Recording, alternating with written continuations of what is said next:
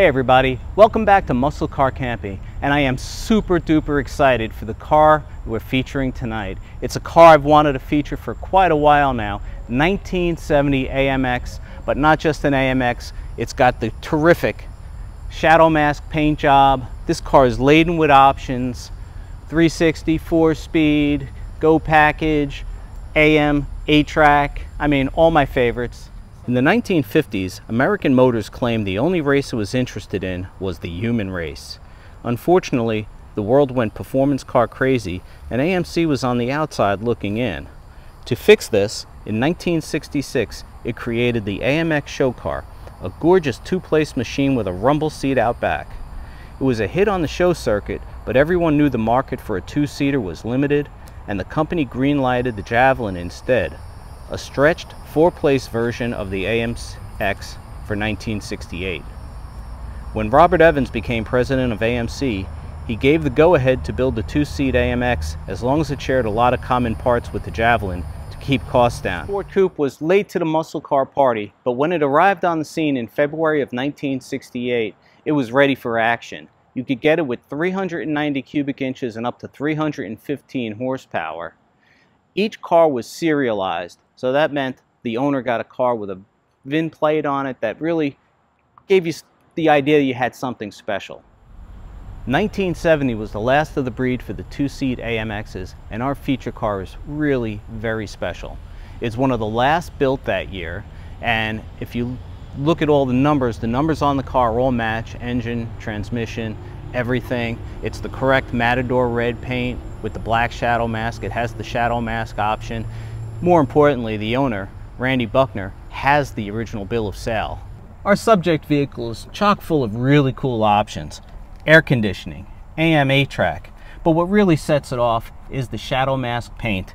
It's one of 982 cars painted that way, and really set it off in the muscle car field.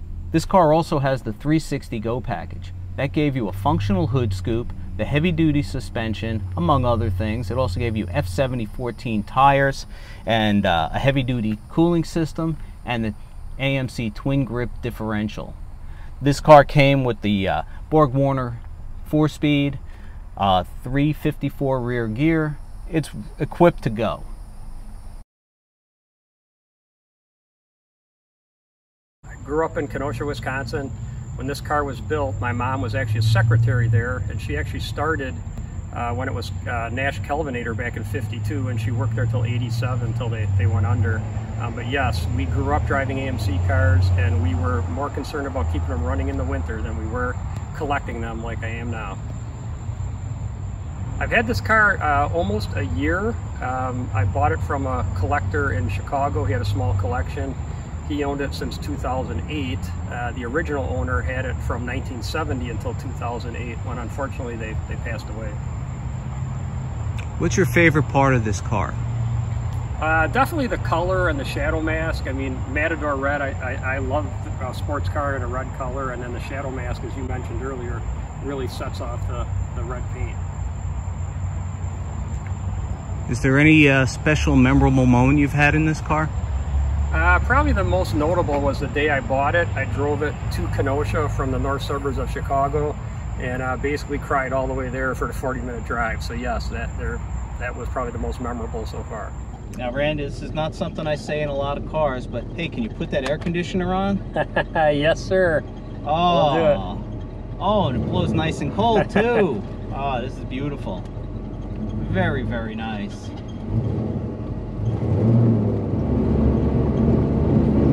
See, these young people don't even appreciate something like this. It's like they couldn't care less. They have no idea what they're looking at.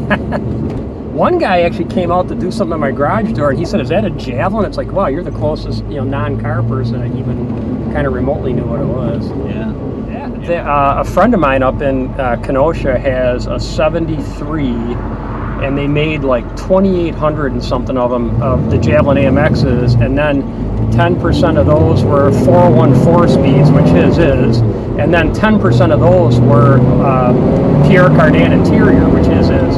So he's got a car that's probably like one of, maybe less than 30 cars. Wow. Yeah, the AMC was doing a lot of stuff back then. They had the, the Pierre Cardin interior. They had the Wrangler interior. Yep, they had a Levi jeans. Levi. Yeah, everything. Oh yeah, yeah. Those are on the Gremlins mostly. But yeah. I'm a Gremlin guy. Are you? I always wanted a Gremlin. I always thought they looked really cool. Never had one, but you know, if I was going to say my bucket list car would definitely be an AMX, not a Gremlin. Yeah. But I do like the Gremlins. I'm sorry, I'm not going to apologize. I think they're really cool. This car is so original that I just don't, I just don't want to do anything to it. So. No, you really can't. I mean, it's just really a magnificent example of the breed. And you know, now when your mom worked there, you told me a story before. She was there. Was the 2 millionth? Yeah, she was about 27 years old at the time, and this friend of mine who's really an AMC historian, he looked it up, and he from what he can tell, they sold the 2 millionth Rambler in 1962, and so there's several black and white photos of her holding a Rambler station wagon. With stacks of invoices, you know, that says Rambler on it, and that was the 2 millionth Rambler sold. But yeah, I got probably 4 pictures of that. You know, I will say this too, on this car, one thing I've noticed, it really does ride nice. You know, I don't know how the steering is, as far as, you know, a lot of the cars of the 60s had that kind of crazy steering, no-feel steering. Yeah, no, I mean, it's loose, but I mean, it's a dinosaur. I mean, I don't know what else to expect. Yeah, but who wouldn't want to have a dinosaur? If you could have your own pet dinosaur, you'd take it. Right, right. So, you know, ours burn gas that the dinosaurs made, so it's exactly. I guess it all full circle goes together, right? Yeah, they called this the power blister, this Ram air hood thing. Okay. So, when I first got this car, it's like, wow, that thing's like 18 inches high. You can hardly see over it. It's like, now it doesn't. Yeah, it's part of the car.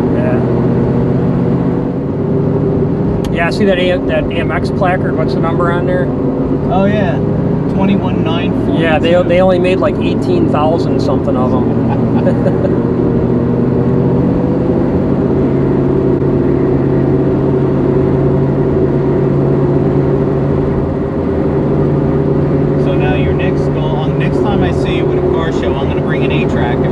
See if it works. You know, I actually have the original AMC 8-track that came with this. The sounds of 1970. Oh, very cool. Yeah. Yeah. I like how the instrument panel is very simple, almost more simple than you would think. You know, it just says AMX in the middle. You got your AC ducts, your your stereo is on the bottom with your ashtray, your cigar lighter, and all the other controls are on your side.